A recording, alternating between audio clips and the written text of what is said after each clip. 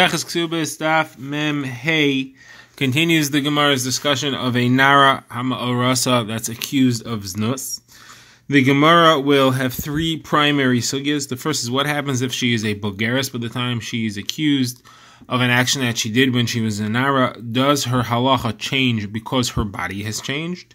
The Gemara will get into the general sugya of Hishtana Haguf. The halachos change when the person passes a milestone in age and bring proofs to both directions and resolve it. The next sugya is the sources of the varying halachos as to what happens to a Nara Hama'orasa who's accused of znus. When does she get skila? Where does she get skila? When does she get chenek? What are the sources for all those things? And what happens to the man if he accused her falsely?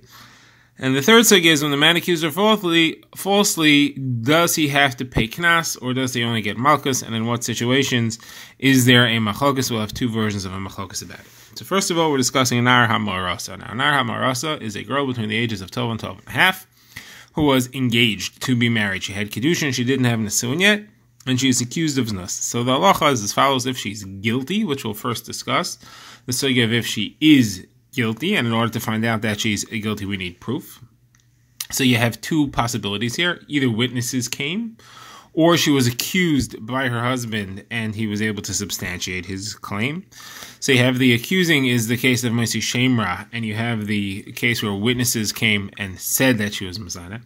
Either way, the halacha is that if she was A, she was a Nara, and B, she was a Orasa, she was engaged, and then she's accused later and found guilty. We've found proof that she was Mazana while she was an Nara Hama'orasa.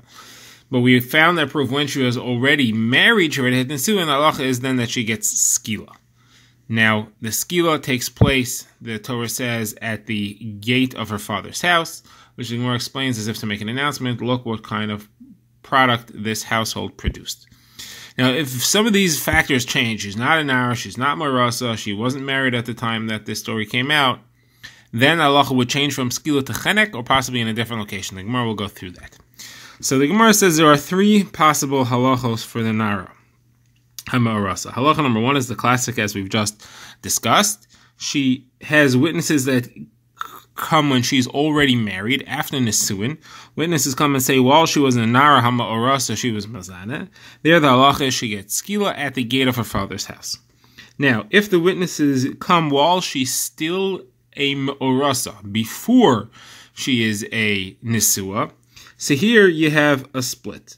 If she was a Nara at the time that they came, she'll still get skila, but it won't be at the Pesach base of Via, it won't be at her father's gate, it'll be at the gate of the city. Now, the main focus of our sugya will be what happens if she was a bogeres already by the time the witnesses came. She was still a Ma'orasa, but now she was a bogeres. She was Mazana as a Nara HaMa'orasa, but the witnesses only came as a bogeres. So now she's Nishtana Haguf. Her body has changed from the status of Nara HaMa'orasa. What punishment does she get then? So here you have a machlokes between Sheila and Yochanan and how to say over a brisa. Sheila says that because she's no longer, at the time the witnesses came, she's no longer a Nara, therefore she doesn't get skila anymore. The whole parsha was only said on a Nara, she gets chenek. Rav Yochanan says it's not true because her action happened at the time that she was a Nara. It doesn't matter that she grew up and it became a bogeres before the witnesses came. Her din doesn't change, and she still gets skila. Now, the Gemara says that we therefore seem to have that Sheila is learning the brisa that if her body changes by the time the witnesses came, her din changes. This is what the Gemara calls nishtana haguf, nishtana hadin. If her body changes, the halacha changes. She no longer gets skila, now she gets chenek. So Gemara has a problem with this, and that's we have a brisa that says, what happens if it wasn't witnesses that came, but the husband that accused her, and he accused her after Nesuin, obviously, and he says, I didn't find Psulim, so she was not a Besula. There, the halacha clearly is that even if she was a Bogeres at the time, but he's accusing her of being a Nara Hama'orasa that was Mazana, so she would get skila. The fact that she was a Bogeres didn't change her halacha. So you see the fact that her halacha, that her guf changed, the body changed, she became a bogeres, does not change her halacha. So how could Sheila say otherwise? So the Gemara brings a few approaches to this. Rava wants to say you can't bring any proof from the accusations of the husband. The case of the accusations of the husband are different, because over there the Torah was mechadesh anu halacha, that even though normally her din should change and she should get chenek when she becomes a bogeres, the whole situation of her being accused by her husband happens after Nisuin, and if a woman would be mizana as a Nisua, she would get chenek anyway. So she would be mizana now. At the time of her accusation, she would get chenek. The Torah is mechadesh, a special chiddush halacha, that her halacha, her din, her punishment will follow the time of her maisa, of her avera, of her crime, and it'll go that she was a nar hamarasa at that time, and she'll get skila, even though had she done it now, she would get chenek. Therefore, don't bring me from the fact that here, if she was a bogeres, she gets skila. That's because this is a whole special different parsha. This is a whole different exception. The parsha of Mesi Shemer is a different din, and just like the fact that she's a nisua doesn't change her halacha from skila, the fact that she's a bogeres doesn't change her halacha from skila. That's Rava's argument, and Rava says, therefore, this is no proof to what we were discussing was when there's nothing to do with Nisuin, when witnesses came after she became a Bogeres. There, it's not a Chiddush. The Torah doesn't have a special parsha of a Nar HaMarasa that witnesses came. There's no special Chiddush there. Now, Rav Huna disagrees, Rav Huna Breder of Yeshua disagrees with this argument of Rava, and he says he can't compare the Torah's Chiddush, that the Torah says that if she is accused by the time she became a Nesua, can't compare that to if she's accused at the time she became a Bogeres. Changing to a Nesua changes her din from a Bas Skila to a Bas Chenek. A woman who's Mazana as a Nesua gets Chenek, while a woman who's Mazana as an Arusa gets Skila. That changes her din, doesn't change her guf. We were discussing the changing of the guf when she changed from a Nara to a Bogeres. The fact that the Torah was Mechadesh, that even though if she would do it now and her din would be one of chenek, but in the case of a nara marasa where the husband accused her, there we have a special chiddush and she gets skila, even though had she done it now she should get chenek, doesn't say anything about the fact that if she would be a bogeres, we would go with what happened at the time of with what she was at the time of her crime. One thing has nothing to do with the other. Therefore, we reinstate our proof. The fact that if she would be a bogeres at the time that she's accused by her husband, she would still get skila, proves that changing her body does not change her din. And the fact that the Torah is mechadesh, that the fact that she's in a nesua doesn't change her din, that doesn't make this an exception, because that's talking about her being in a nesua. It's not talking about a change in the body, a change of the guf. Now, the Gemara then brings Rav Nachman bar Yitzchak. Rav Nachman bar Yitzchak says this whole sugya of Nishtana had-guf, Nishtana had-din, is actually a machlokes Tanaim. In a totally different sugya, you have a machlokes between two Tanaim. What happens if a person changes? Does his halacha change? What's that case? That's talking about a nasi or a kohen that is elevated to being the nasi and to being a kohen HaMashiach after he did an Avera. The halacha is that a regular person or a regular Kohen who did an Avera has to bring a kisva or a se'ira. That's their carbon. If, however, they are a nasi or they are a Kohen Mashiach, then they have a different carbon. Then their carbon becomes a sa'ir and a par. So the question is like this. If a person was a hedyot, he was a regular person, and he did an avera and it was b'shogeg, so then he brings a kisva and a se'ira. Fine. If he was a nasi or a kohen mashiach, and when he did the avera, so then he has to bring a sa'ir or a par. What happens if it changed in the middle? What happens if he did the avera when he was a regular person, and then he found out about it, and he tried to determine his kabara and to bring a carbon? That all happened after he already became a nasi or a kohen mashiach. What should he bring now? Should he bring what he would have been obligated at the time he did the crime, or should he bring what he's obligated now at the time that he's passing in the halacha? So the Gemara there brings the machlokes Tanai. Gemara said that the Chachamim say you go by whatever he was before at the time of the crime that happened, and that therefore is going like the opinion that says Nishtana Guf is not Nishtana Hadin. He changed his situation from being a regular person to a nasi or a kohen mashiach. It doesn't change his halacha. He still brings a carbon hedyot. Now Reb Shimon disagrees. Reb Shimon says he doesn't bring any carbon, he's pater. So Gemara wants to say, you see, the reason why he doesn't bring a carbon is because Nishtan HaGuf, Nishtan HaDin. It all changes. Now he has a different halacha. Now he has the halacha of a Kohen HaMashiach. So the Gemara says not so fast. It's not quite the same. You don't have him here saying that he brings the carbon. You don't see that Reb Shimon says he brings the carbon of a Kohen HaMashiach and he brings the carbon of a Nasi. That's not what he says. He says you don't bring any carbon. The reason he says you don't bring any carbon is because he holds that the carbon that you're supposed to bring depends on the two parts of the obligation. Both the crime and the knowledge when he found out that it was an Avera, what you did, those two things together have to be in the same status. Here, he can't bring any carbon because you don't have those two things in the same chiyuv. The crime happened with one carbon, and the knowledge that it had occurred happened with a different carbon. Therefore, you don't have the two factors and in any one carbon. Therefore, it doesn't bring any. But he doesn't say that you need to have, that you change the din. He's not saying you change the din. He's saying the din is determined by both steps here, and both steps here aren't the same. That's why you can't have the din. Now, the Gemara now quotes Rav Yochanan, who we mentioned earlier, and Rav Yochanan says that Nishtan HaDin does not change, Nishtan HaGuf does not change the halacha. She'll still get skila, even if she was a bogeres, and here's a drasha, the Gemara says, because it says,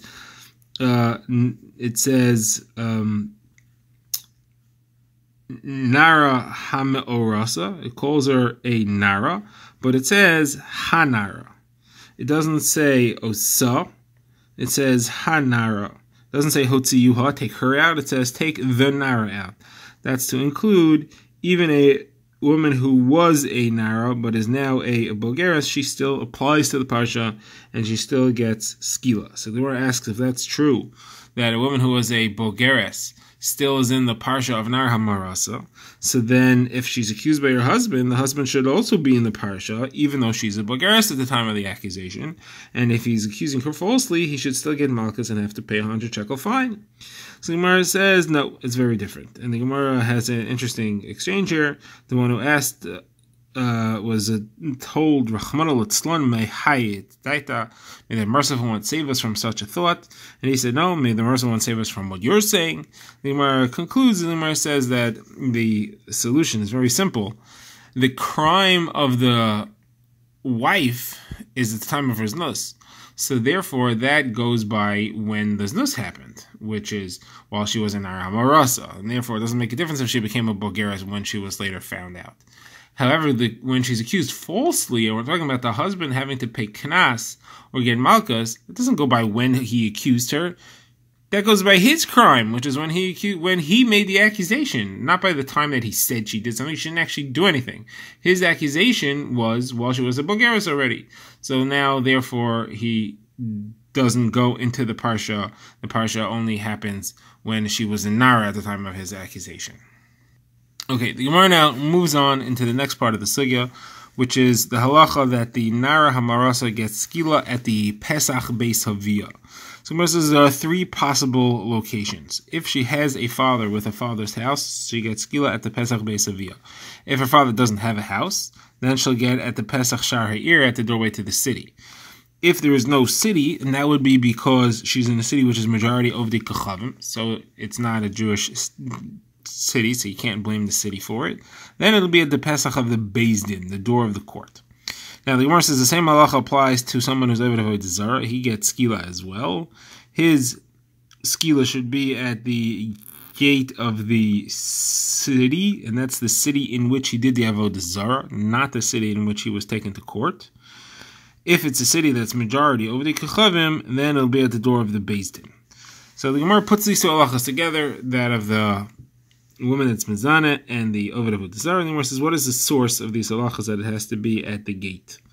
So the Gemara says, the Torah says clearly it has to be at the gate. The question is, which gate? So the Gemara says, it's got to be the gate at which he was Avodah Zarah. And you see that by linking the two times the Torah uses the word she'arecha. When it discusses the Avodah Zarah that he did, it says, Ki yimatze b'hir b'cha ba'achad she'arecha she'arshem kacha no salach. It's talking about where he did the Avodah Zarah, and we speak about she'arecha, your gates, and then a few psukim later we talk about the punishment that he gets. He says, el she'arecha.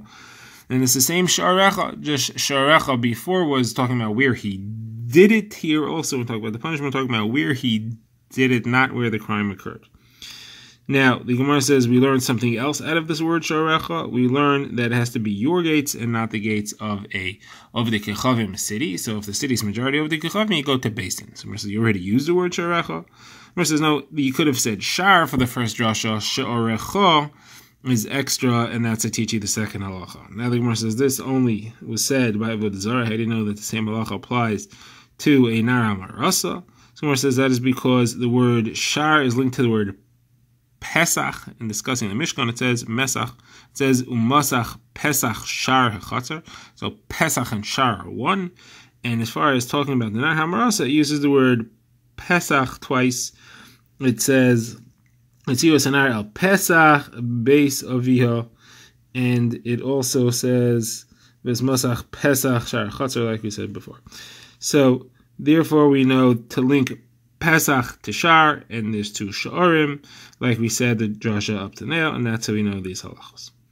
Alright, now the Gemara goes into the next part of the sugya, which is what happens if she's accused falsely by her husband. So the Torah says that there is malchus, and there is also a fine of 100 shekels that is prescribed specifically for the case of a nara hamarasa who's accused falsely by her husband.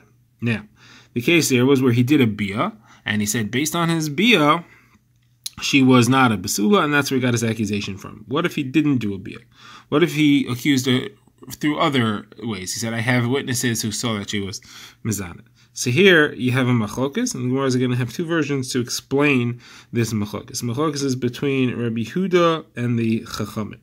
The Chachamim brought in a brisa, say it doesn't matter, same halacha. He gets malchus and he has to pay 100 sela knas. Rabbi Huda says, no, the malchus he gets, but the 100 sela knas he doesn't get. And the reason is as follows. The 100 sela knas is dependent on being part of the Torah's specific case. Torah's specific case is only where he accused her because of a bia. There, if he didn't accuse because of bia, he cannot claim, there is no 100 shekel, 100 sela kanas against him. That entire sugya, that parsha doesn't apply. He gets malchus anyway because he violated the Isser of Loseil Rachel Ba'amecha. That's what the malchus is for. And therefore he's going to get the malchus no matter what, but the 100 shekel, the 100 sela fine is dependent on being part of the case, and that's only if he did it based on a bia. Says the Gemara, two versions of how to understand this. The first version is that this is based on a machlokes between the Chachamim and Rabbi Eliezer ben Yaakov.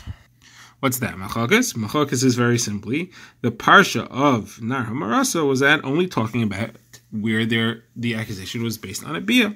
Rabbi Eliezer ben Yaakov says it was only based on a bia, and therefore Rabbi Huda is saying like him, and therefore the case where he had a different accusation without a bia is not included in that sugya, and he doesn't get 100 sela fine. Chachamim say like the Chachamim that argue on Rabbi Eliezer ben Yaakov, and say that no, the parsha is based on any accusation, not necessarily based on a bia. Now the Gemara's second version is to say that both Chachamim and Rabbi Huda here both hold like Rabbi Eliezer ben Yaakov. They both hold that it's only in an accusation which is based on a bia, otherwise the parsha does not apply. And therefore here everyone agrees that the parsha does not apply. Now changing the machlokes also, the Chachamim and Rabbi Huda both agree that he doesn't get the 100 sela fine, and that's because the parsha doesn't apply. Machlokes says, does he get malchus or not? And that machlokes is based on, is there malchus on a lav she'ein by maisa? The fact that he said a false accusation is a lav, but there's no maisa, it's only speech. You get malchus for lav she'ein by maisa or not? Rabbi Huda says he get malchus, it's a lav she'ein by maisa. The Chachamim say he won't get malchus because you don't get malchus for a lav she'ein by maisa. Says in where this doesn't fit with a different brisa quotes Rabbi Huda. There he clearly says that he does not get malchus if he didn't do the bia. So on that the Gemara says that we have two answers. Rav Nachman says it's malchus mardis midrabanan. It's not talking about real malchus mard. It's not talking about real malchus daraisa. Rav Papa says malchus here means money. When he says he gets malchus, he means money. He has to pay the monetary payment. It's not talking about actual malchus. Now, the Gemara asks, do you ever refer to money as malchus? The Gemara says, yes, you do. We have a mission that says that somebody says, Chatzi erki olai, I am willing to pay, I am pledging to the Beis HaMikdash half of my erech. Erech is a specific valuation that the Torah gives to each person based on his age and his gender. And this person says, I pledge half of it. So let's say my erech is 50, so I'm pledging 25. So the halacha is that he has to give his full amount. And the Gemara calls that malchus. He's loike. He has to give his full amount. And here's where we see the word malchus referring to money. He's loike because he has to pay the full amount, even the other half. Not just the half that he promised the full amount. The reason he has to pay it is because it's a very similar language that would obligate him to pay it. And that's if he said, I am going to give the erech of half of me. Not if he said half my erech. He said half my erech works. He only has to give half. Technically, we make him give the whole, but he only would have to give half. But he says, I give the erech of half of me. So there the halacha is as follows. Half of me, what's half of me? Half of me is not a thing. You can't be half a person. So anytime somebody promises an erech missing a part of his body that he can't live without, it can't be. So therefore he has to give the whole erech. So if he says half of me, he'll have to give the erech of half of me. The halacha will be deraisa, he'll have to give his whole erech because he can't live with just half a body. Therefore also we make him be derabanan give his whole erech if he says I'm giving half my erech, which is a very similar lashon.